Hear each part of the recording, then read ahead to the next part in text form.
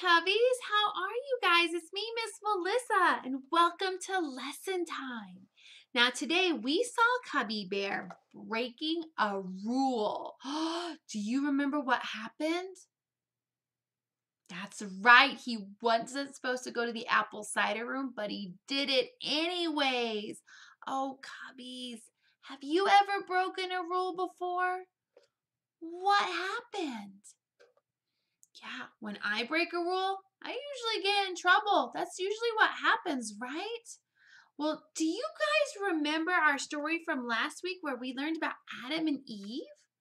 Adam and Eve, they lived in a beautiful garden of Eden, and God put them in charge of taking care of the garden and all the animals.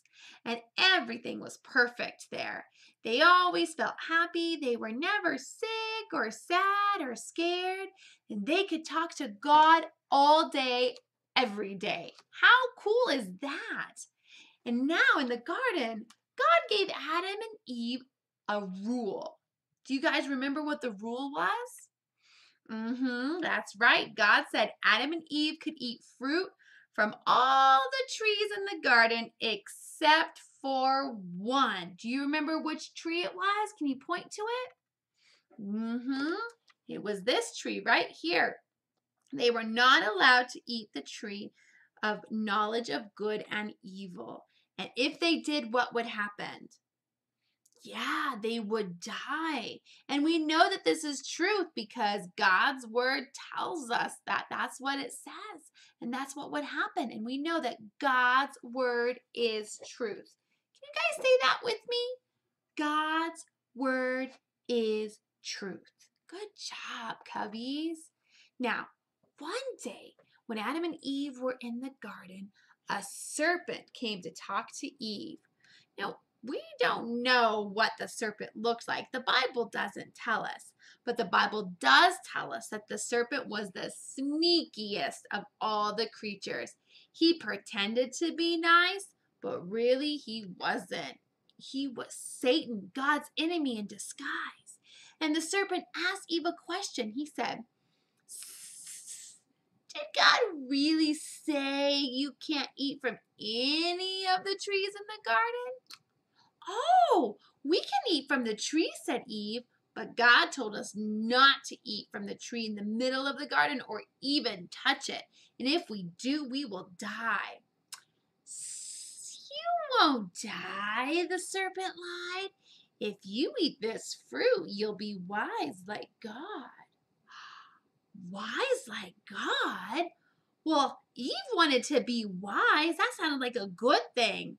And the fruit did look delicious. So Eve decided to believe the serpent's lie instead of God's truth. She reached up, picked up a piece of fruit, and took a bite. Oh, and then you know what she did, Cubbies? She then took the fruit and gave it to Adam, who was with her, and he ate some too. Oh no! Right away they felt different. They wanted to cover their faces and they wanted to cover their bodies and they didn't want to be seen. Cubbies, this was the first sin in God's perfect garden. Remember, sin is anything that we think, anything that we say, or anything that we do that disobeys God.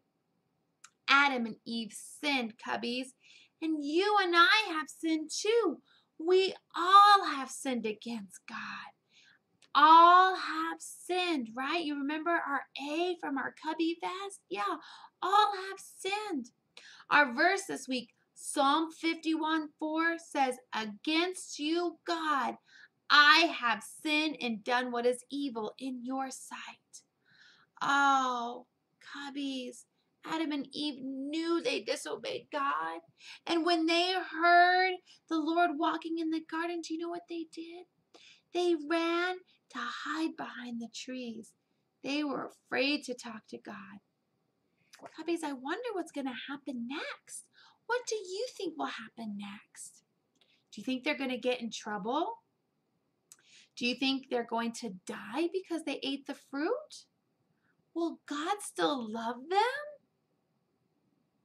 I think We'll have to wait till next week to find out. But I want to remind you that God loves all sinners. Remember, our seed, Christ, died for us. So if he died for us, that means he loves us, right? That's right. So even though this is a sad story, we can be happy to know that God still loves us even when we sin. Let's pray and thank God for loving us. Will you guys pray with me? Dear Jesus, thank you so much for loving us even when we're naughty, even when we get in trouble, even when we make bad choices. Help us to love and honor you. In your name we pray. Amen. All right, Cubbies, I hope you have a great day, and I hope you remember that God loves you. I'll see you next time. Bye.